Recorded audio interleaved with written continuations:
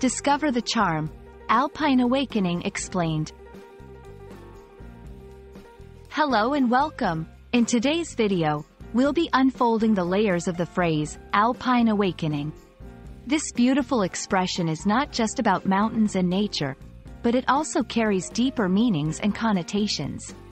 Whether you're a language enthusiast or just curious, stay with us as we explore this picturesque phrase together.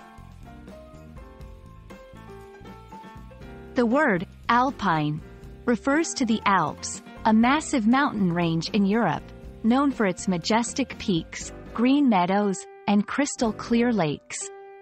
However, Alpine is not just a geographical term. It embodies the beauty, tranquility, and ruggedness of high mountain areas. When we talk about something being alpine, we're talking about something that relates to the high mountains, in terms of both its physical and symbolic attributes.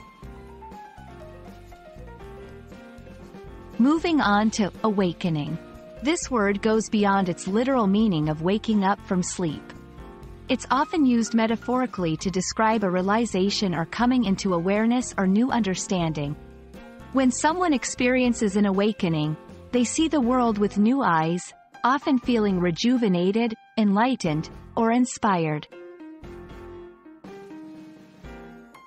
When we combine these two words to form Alpine Awakening, we're talking about more than just waking up in the mountains. It's about experiencing a profound transformation or realization inspired by the awe-inspiring alpine environment. It can symbolize a personal journey, leading to a refreshed state of mind or a new understanding, much like the fresh, pure air of the Alps can invigorate the body. The phrase can be used in various contexts. In literature, it might describe a character's transformative experience in the mountains. In everyday language, someone might use it to talk about their refreshing holiday or a significant life change inspired by nature's grandeur. It's a versatile phrase that paints a picture of change, beauty, and realization.